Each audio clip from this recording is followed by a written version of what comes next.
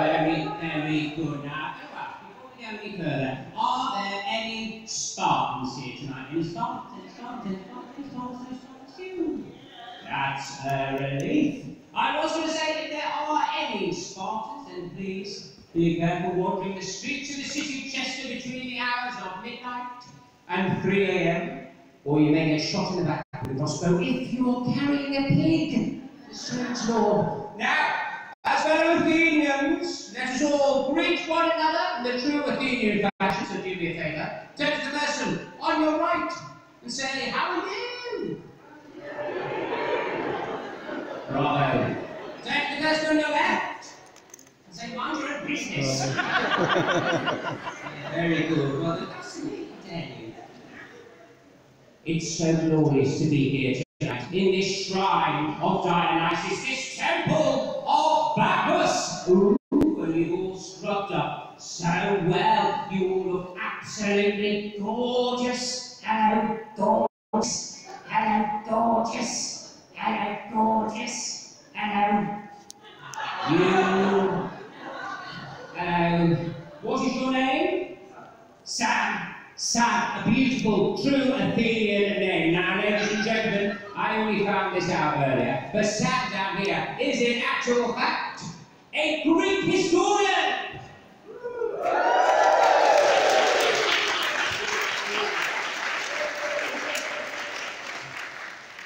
Aren't you, Sam? Yeah, you are now. Tell you what I'll do. Now, Sam, I've got a question for you, darling. Yeah, very important question, one that needs answering. Now, Sam, you're an Athenian, yeah? You got me, good, yeah? You're in 441 BC, you got me, good, yeah? And you want to go to the theatre, yeah? So you go, you have a little bit of food, you meet up with a few friends, it's your wife, hostage. Fair enough. Yeah. What you got, right? Ah, Sam, so you have a bit of food, yeah? And then you have a few drinks. Yeah, and then you've had a few more drinks, and you feel a bit tickly, and you want to join in with all the merriment at the theatre. You want to shout out nice things, and you want to scream, and you whoop and cheer. So, what kind of thing would a true Athenian cheer out at the theatre? What would they say? What would they do? Well, wait a minute. Oh, God, just give me the example, sons. Come on, what would they cheer out? Come on. Hooray! Bravo, that's really original. No one said that at all yet. Yeah, so Sam, that's brilliant. Thank you so much. Big round of applause for Sam.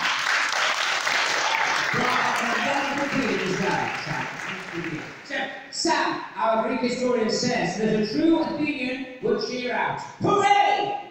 So what I need you guys to do is recreate that Athenian sound. When I raise my hand, I need you all to shout out, hooray!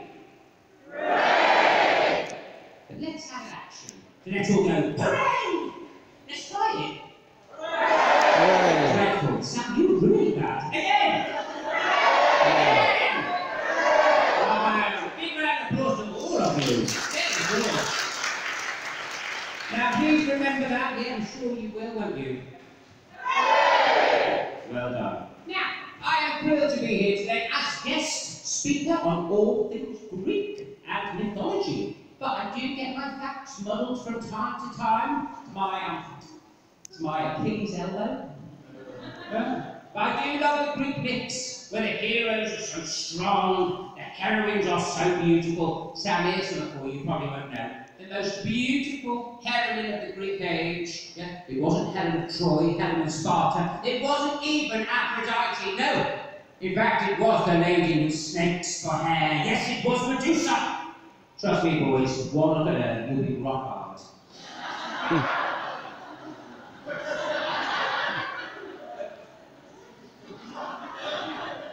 Dirty girl. I love you. But we love animals in our Greek myths, and Aesop's fables, of course, riddled with animals. I, for one, adore dogs. Yeah, in fact, I was in Thrace a little while ago. I saw a sign on the door.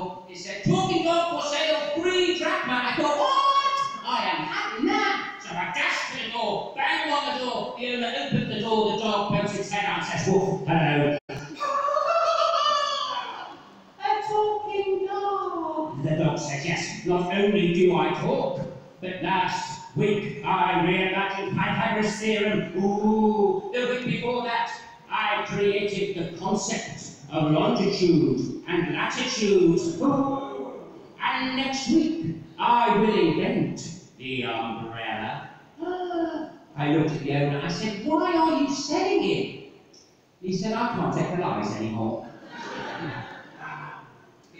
I've always had fascination with the lesser-known Greek gods. There's 5 in particular that spring to mind. 5 I'm going to tell you about right now. We have got the god of poor achievement, mediocrities, god of sincerity, sarcastically, god of chips, heart disease, god of Botox, hey, look at you.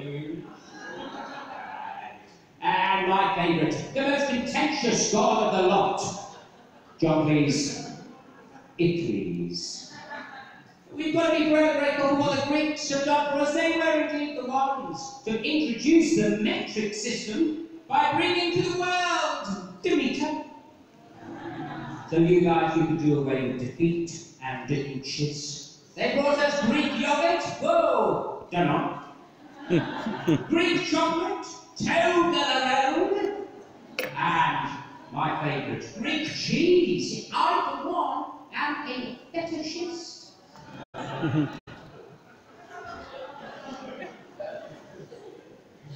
That's the first time I've seen that. Now, modern medicine, it took leaps and bounds in ancient Greece. The god's very own physician, Chiron himself, he was half man, half horse, would later become the centaur for disease control. And Sam, here's something for you. Did you know the very, very first vasectomy was performed right here in ancient Athens by Euripides? True. It was later reversed by Eumenides. Democracy started right here in ancient Athens. Politics itself is a Greek word. Poly means many. Yeah. Ticks, it's a blood-sucking parasite. And did you know, Sam, in ancient Athens, the word idiot referred to anyone who wasn't a politician. Isn't it funny how the tables have turned? Writers and philosophers, they were ten-a-penny in ancient Greece, yes they were. 2 of my favourites, both of them had foot fetishes, Plato and Socrates. I was out for dinner, actually, with Socrates the other night. We had this sexy game of footsie under the table. He got salmon fruit. I got toad in the hole. I'll let that sink in for a moment. Which, funnily enough, is what he says.